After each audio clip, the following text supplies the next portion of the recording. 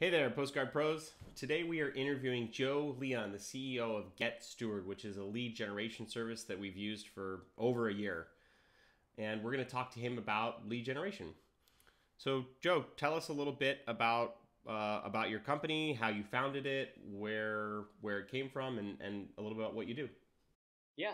Well, first, Jordan, thanks for having me. Much appreciated. So we started Steward 2 years ago, almost to the day. Um, Built out of a need. I was at a tech startup running growth. We were expanding to different cities. It was kind of that city by city growth model. And every time we would get to a new city, there'd be this huge bottleneck with data. Data always prevented us from moving fast as we wanted to. So we tried outsourcing. We tried doing it ourselves. We tried basically everything: Upwork, Odesk, Elance, everything. And nothing was really up to our standards. The data was usually like 60 to 70% accurate, or it wasn't complete. Something was wrong with it, and that was really frustrating. So um, the idea was if we could combine really high quality research with a little bit of tech to make sure that the data is accurate, then we could actually have a really strong service for our clients. So fast forward to today, I would say about 70% of our business is building super highly targeted lead lists for clients, primarily startups. We work with about 250 companies across the globe, with primarily its focus on the US.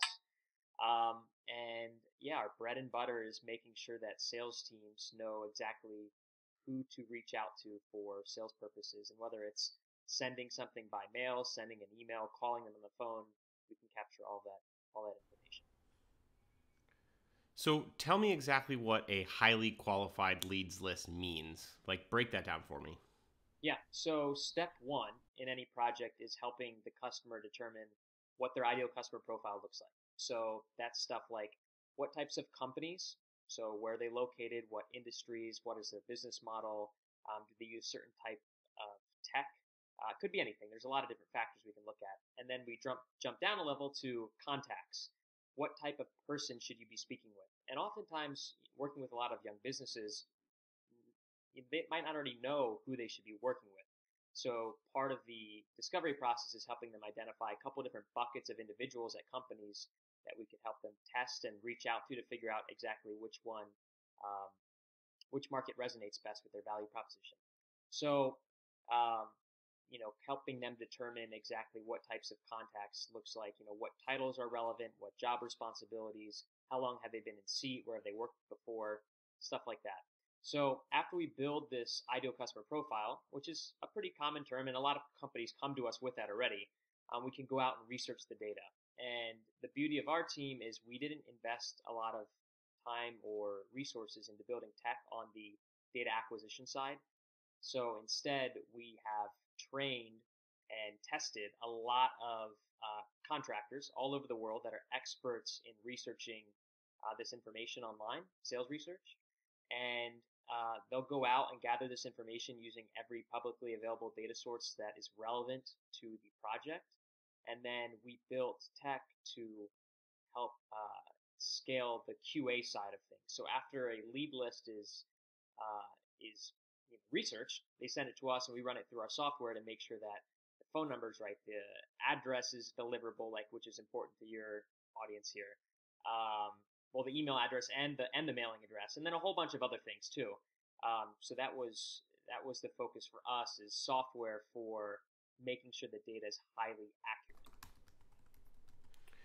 Can you talk about? I mean, you had mentioned something like what things these folks have on their website. So if they have a Google AdWords pixel or something, can you talk about what types of criteria you can Hey, target Jordan, I by? think it cut out for me for a second. What did you say? Oh, sorry. My question was what types of sources of data are available. So I'm thinking like I know that we've chatted in the past about doing projects that are like look at people that have a Facebook ad pixel and a Google AdWords pixel on their website who have raised over $500,000 and are Series A. Like, can you just talk about what sorts of targeting options are available? Got it. So again, it was cutting out a little bit there, but I just want to make sure I repeat the question. You're asking what targeting options are available for when we're conducting research? Yep. Yep. Okay, yeah. So your example was definitely right on with the targeting pixels on the website. Um, for us, I think the easiest for us is kind of just the standard fields, right? So it's your industry, it's your how many employees are working there, it's where are you located. Those are kind of the basic fields. But then we get a lot of requests from folks that want to only target companies that are using specific technology. So that's pretty easy for us. Um, we can't get every technology, so there's a lot of tech that companies use that's completely behind the scenes, and there's no indication at least publicly, that a company is using that type of technology. So in those cases, sometimes we'll employ phone-based surveys to call into companies and kind of conduct a quick survey to ask, hey, are you using this type of technology, or for your, I don't know, ERP system, like, are you guys using XYZ? So we can get that information via phone, which is often more expensive and it's kind of like a convoluted way to get there. But I would say the vast majority of requests are kind of those standard fields I mentioned before, and then things like, yeah, like what tech are you using on your website? So it's like optimize the like, what are you using? Double click or whatever. I mean, we can, if there's a JavaScript tag on the homepage, it's pretty easy to get that information. Now, you talked about addresses being deliverable. How do you validate that an address is deliverable? And specifically, how do you know that that person is at that company's address? Like if a company has multiple addresses, like talk to me about that process. Yeah. So great question. So the making sure the address is deliverable, that's not that tough. There's a lot of services out there that are really good at kind of using the USPS database and then also combining some of their own proprietary data. You bring that in as an API, and you can make sure that the address is deliverable. So that's in our software that we use. That's not the hard part. The hard part is figuring out, does that person work there? So, this is always a challenge.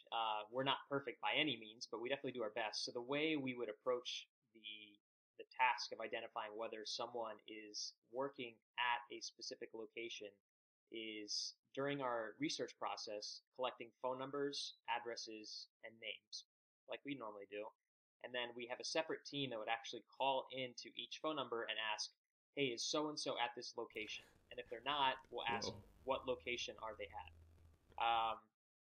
It doesn't work all the time. Some people, I mean, everybody knows if you're in sales or marketing that gatekeepers can sometimes keep the information a little close to the chest. That's fine, not a big deal. But I would say like 90% of the time, as long as we can get on the phone with someone, we can usually confirm that information. Now, you talked about being able to find different sources of data that are publicly available. Are there some examples of that you could provide as to where you will go hunt for lead data? Yeah, I mean, it literally could be anywhere. I mean, I think the best, I try to explain this to my clients. So the best thing to think about is think through your process of finding whatever the best leads you can find are. So maybe, I don't know, maybe you need to go to Indeed.com and look at who's hiring for a certain role, and then those companies are the best for you. Um, the difference between you doing it and us doing it, we do have some, tips and tricks that we will employ to find information and access information that maybe you can't. But in general, we're just doing what you can do at scale, a lot faster and a lot cheaper. Because I mean, if you're running a business or you're on a sales team, marketing team, whatever, your time's really valuable.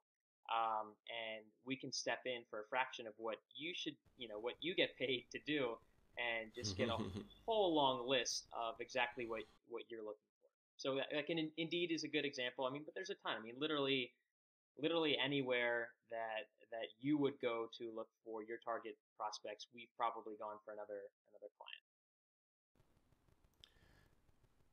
That's great. Now, you talked about having, like, you specifically have not scaled the technology side of finding leads, and you focused in on the QA piece. Can you just run me through what QA looks like? I mean, I think for folks that are trying to source their own leads list, this is just helpful information to know about the types of things you do to verify that a lead is good and they're not sending to a bad email address or a bad physical address in our case. Yeah, so I have the most experience with this. So we did this manually for a year and a half, which was just the most Wow. brutal, Yes. excuse me, brutal process. Which is why we invested in building tech to solve that. But so it's a lot of stuff. So let's start with, you mentioned email addresses. So first and foremost, there's a lot of companies out there that are really good at figuring out if an email is valid or not. We use two different APIs in our software to check that. So that's not something that we built internally and said we rely on other companies, because that space is very crowded and there are a bunch of Sure. companies that do it very well already. So we rely on a couple companies for that. Um, Checking mailing addresses is very similar, like I mentioned before. There's definitely several other companies that do this already. Again, we don't need to recreate the wheel, right? We can leverage other people's technology. So we did that for the mailing addresses. Something that's interesting, though, is other fields. So fields where us having a large data set, a large database, can help inform how we clean data. So those fields are things like titles, names, company names. So things of that nature need to be looked at very carefully. And oftentimes, a lot of folks, especially if you try to um, hire some, I guess, freelancers to get this information for you, sometimes they don't pay that much attention to that those types of fields. So I'll give you a couple examples. So titles. Um, Oftentimes titles will just be scraped from whatever website they're found. They're not cleaned up. They could Sure. be in all caps. There could be weird characters. Um, yeah, and it's a mess. And instead, our software standardizes and cleans everything up so that a when vice president is just VP, it's not vice space P. It's not VP lowercase. It's not V dot P dot. Like it's all the same. Um, Yeah. names are good too. I mean, there's a lot of like junk characters in name fields a lot of times, and as a marketer, especially an email marketer, knows the last thing you want is to have the wrong name tag be pulled into a mail merge. So we spend a lot of Oof. time That's making. bad. Yeah, no, it's that's the worst, because whenever I get that, It's the worst. I just my eyes glaze over. Hey, Joel. And that happens a lot, and that's kind of Yeah. frustrating. Um, and so the coolest thing, though, that I think about our tech and related to names is if we look in the email address and we see that you go by a nickname. So if I go by Joe in my email address and you stick in Oh, wow. Joseph into the software, we know, and we built an entire dictionary of nicknames, and if they're weighted based Wow. on formality, we will switch the name that you put in to the appropriate nickname if we can determine that. So uh, Wow. there's a lot to it. There's a lot involved. Can you just talk about how, like, what's the breakdown of folks that are doing email campaigns versus print campaigns versus use phone numbers? Like, what channels are you seeing people use? So I think we would see 98, 95 to 98% email. Um, the Wow. remaining is print and phone, and that should tell you something. Um, Yeah. that should tell you that you should probably be pursuing phone and print mail a bit more. Um, I think I think doing. I mean, you guys have a great service, and we definitely recommend people use you if they want to do a like a postcard, like a mailing campaign. But I think a lot of people are reluctant to do it just because it feels like a it's definitely more expensive than email, so that's the biggest thing. But Yeah. probably second Yeah. to Yeah. that is it feels like it's probably like a logistical hurdle, even though somebody else could completely handle it for them. That in their minds, it's hard for them to like get over that. I mean, and we're dealing with small businesses, startups, so it's a different market than you guys might be dealing with in part. Um, but yeah, I mean, the fact that we primarily are serving people that are emailing shows you that you might want to consider other channels in your own outreach. Now, you run a lead generation company. Tell me about your marketing tactics. Tell me about how you guys do marketing for Steward and what that looks like, and yeah, run me through that process. Yeah, so this is a good example of not practicing what you preach. Um, I think in the last 2 years, we've spent, or well, no, I guess not spent, but we only probably researched about 500 contacts for us to reach out to, maybe less. And we did Wow. outbound email campaigns, which is another service we offer to our customers, cold email drip Yeah. campaigns. So we built one of those, and that's been successful, but primarily for selling cold email drip campaign services, not for building lead lists. I think, um, Okay. especially probably several years ago, this was more so true than now, but people were just getting knocked over the head with um, emails, especially from folks overseas offering lead lists and like, oh, I'm going to sell you like this list of like 10,000 leads. Then, Yeah. somebody bought it one time. It was terrible, obviously. And then no one else in the organization wants to make that mistake again. So they're reluctant to respond. So for us, outbound has been a difficult channel on like building lead lists on that service side. Um, but we primarily rely on word of mouth, and we were on Product Hunt in October of 2015, which still to this day, well, I think it builds a lot of credibility. But a lot of people find us through Product Hunt still, plus word of mouth. Wow. We have the business is steady and growing from just that. But there's definitely more we should be doing. You know, I've found one thing interesting about interacting with you is that you're super fast on email. I can just chat with you via email, even though you're probably running hundreds of campaigns. I feel like if you look at a lot of startups that are running today, they're all about building software, and that software takes the place of interacting with a person. Can you just talk to me about running your business in sort of a more personal way, or is that just something that you do for me? No, that's only for you, Jordan. No. Perfect. That's what I want to hear. That's a good question. So I'm so tired of hearing the phrase like do things that don't scale and all this. Like I don't know. I think I personally believe that customer service is very, very important. Um, I think that treating people like I would want to be treated is also important. And by the nature of what we do, we don't have a hugely complex, large organization. So we can take the time to get to know our customers. And if anything, taking the time to get to know our customers, responding quickly, that actually is our marketing. Going back to what I was just saying is that the majority of our business comes from referrals and word of mouth. That's how we get it. It's because we develop these relationships with our clients. So like the day-to-day of how our operations work, it's all project-based. And because it's project-based, each project has an account manager.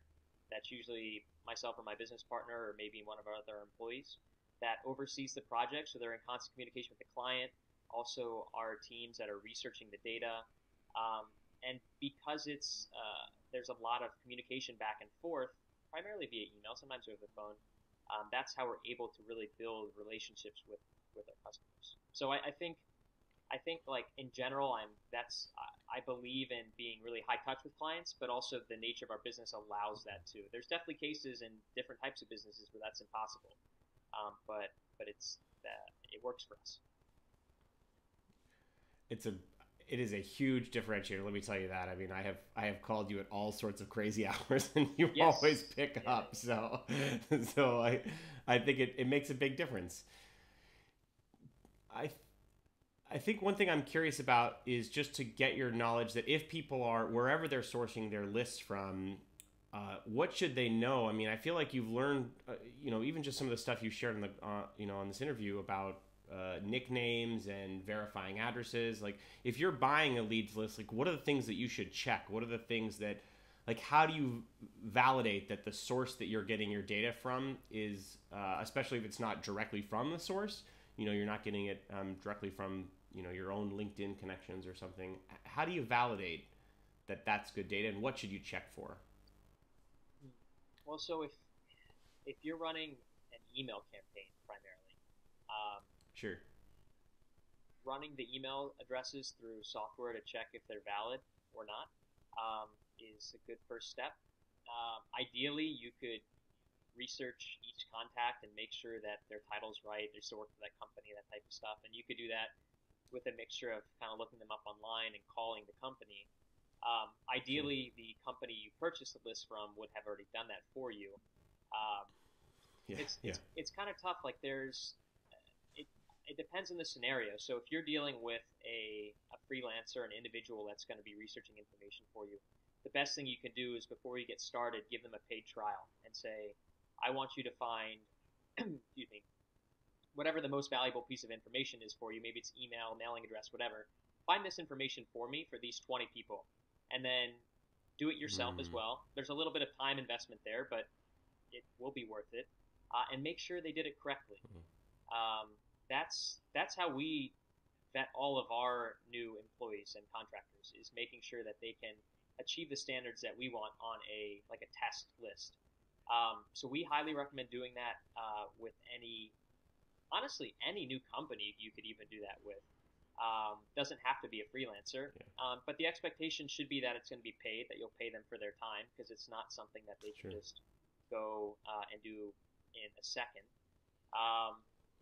The other, so then there's companies like ours that kind of like a white glove service that are kind of like the go-between between you having to deal with freelancers directly, and then we'll clean up the data for you, make sure it's all correct. And then there's also database companies. So these companies are very large. Their business model is very difficult because they, B2B data goes bad at, I don't know, I heard some statistic 5% every month or something. I don't know, something crazy. Wow. So they're constant. Wow. It's tough. So they have a very tough business in that they have to continually upgrade and revalidate their data. And there's going to definitely be times when the data's not right. Now, on the other hand, they have a good business model because they can resell data to everybody and just give you access. It's more software based, which is infinitely more scalable than my company. But that said, there are drawbacks. So even with a company like a database company, I would still say, hey, here's a list of 50 contacts where they work. Find me their email addresses, and you already have them, and make sure that it lines up and make sure that their data's good.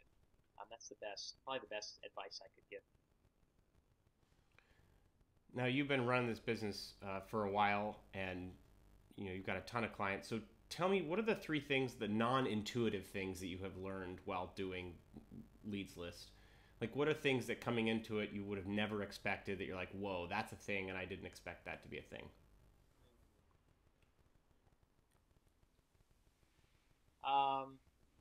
That's a really tough one. I feel like if we spoke about a year and a half ago, it would be a bit more top of mind, because that was when we worked out a lot of the kinks. I think the biggest thing is realizing that it's so tempting when you're reviewing data and cleaning it to just be like, yeah, I think this is good, and then send it to the client. But we don't do that. I don't know. I think back to in school, at least, way back when I was in college, and well, not that long ago, but when I was in college, there would definitely be times where I'd be like, well, I just want to be done with this paper, done with this project, whatever, and you just hand it in. You're like, it doesn't matter, whatever. Maybe my grade changes a little bit. That attitude doesn't suffice in data. You have to be so patient and willing to just sit there and go row by row and really make sure it's right. And then deliver to the client only when you think and know. Well, not when you think, when you know it's accurate. So I think patience was the biggest thing that I didn't really expect in this business. The other, let's see, what else? The other thing is, and this is true in a lot of cases, but I guess I didn't realize how many folks I would interact with that would say, wow, you're too expensive, I can do this myself. And that just wouldn't understand that their time is valuable. And they're just like, well, I can build this list in 4 hours. I'm like, yes, you definitely can, but why? Why would you do that? You have other things to do, presumably. So that, from a sales perspective, that's the most frustrating conversation, because I can't convince someone that their time is more valuable than they think it is. So that was kind of another challenge that we still face that today.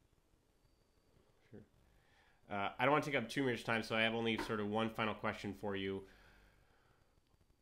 What's something that I didn't ask that I should have? What should folks know about going into lead gen, specifically addresses, that they should really think about? Or what's something that you've learned in the last 2 years that that we haven't really talked about?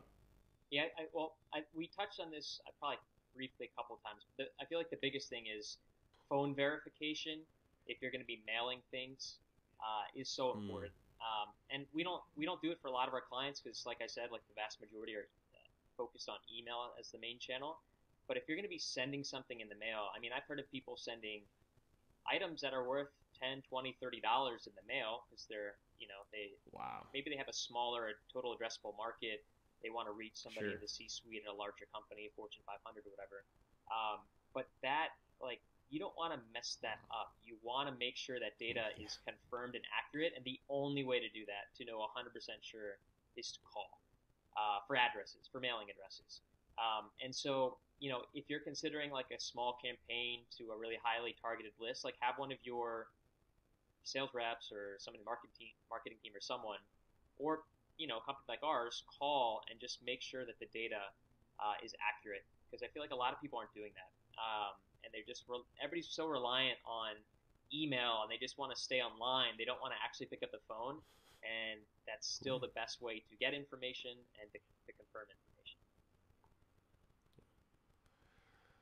Well, Joe, thank you so much for taking time out of your day to have a conversation here. I know it's not part of your your daily responsibilities, and so I think a lot of the folks that are watching are going to really find your insights super valuable, having run a lead gen business. And I can personally attest for Joe's data that it's fantastic. We do our own verification of the data that we buy. In Joe's case, like we validate all those addresses against USPS, and everything comes back green. So if you're thinking about a lead gen service, Get Steward's one of the best that we've ever found, and you should check them out. I'll put Joe's contact information in the description if you're okay with that, Joe. Yeah, absolutely. Great. Well, thanks for chatting with me. Thank you so much, Jordan. I appreciate it.